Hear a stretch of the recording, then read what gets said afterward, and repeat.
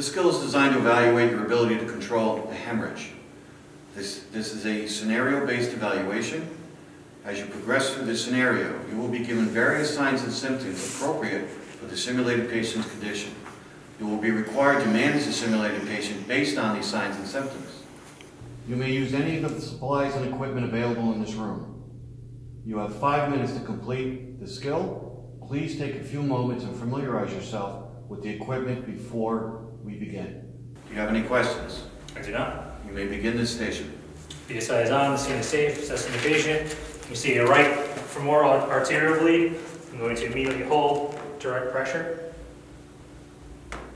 The wound is still bleeding. I'm going to direct my partner to come in and take over direct pressure. And you get the tourniquet.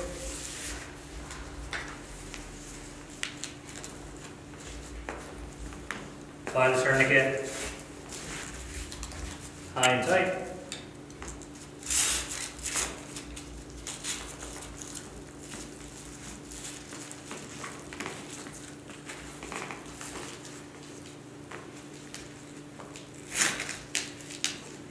Turn the windlass.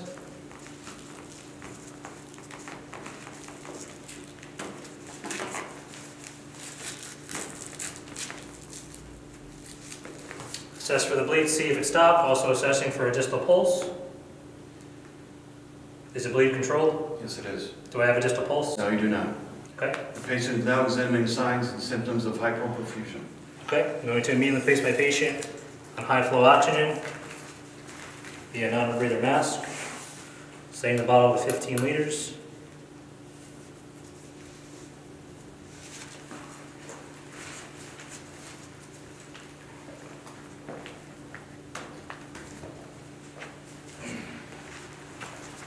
I'm also going to cover the patient with a blanket.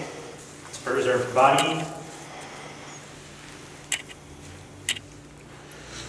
I'm going to call for immediate transport and reassess my patient every 5 minutes en route to the hospital.